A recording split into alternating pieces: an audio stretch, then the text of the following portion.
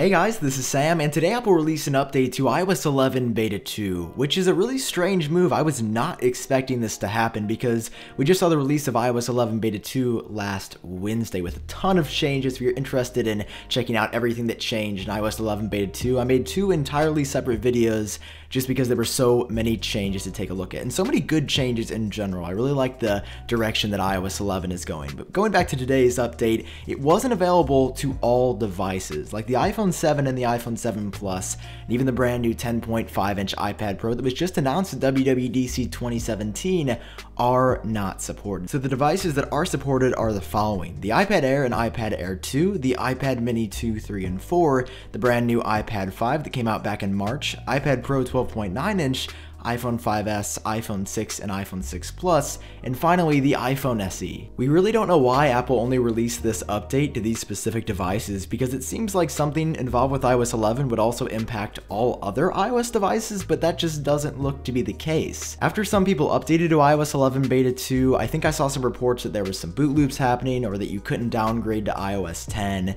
so there's a chance that this update could fix that, or maybe provide a workaround for people to downgrade, or maybe this fixes the boot loop issue in general. I'm gonna be honest, I don't really know. We haven't had that much time to test it, but if you've experienced any of those issues, let me know down below in the comment section if this update improves that, or if you're able to use your iPhone better now. As far as new features or changes go, I really was not expecting to see anything new in this update, but Apple released a new version of developer release notes for iOS 11 Beta 2 Update 1, and there was actually one line that changed. In the previous release notes for the first version of iOS 11 Beta 2, there was a developer class called AR Session Configuration, which was related to the AR or augmented reality features in iOS 11. That was only available to devices with an A9 processor or better. Well, in this new update, iOS 11 Beta 2 Update 1, that line was removed from this section, so I assume that this feature will now be available on all iOS devices, regardless of the processor inside. I don't want to get too technical, but this allowed you to integrate some basic AR or augmented reality features into your application. So it worked like this. If you take a look at this diagram found on Apple's developer website,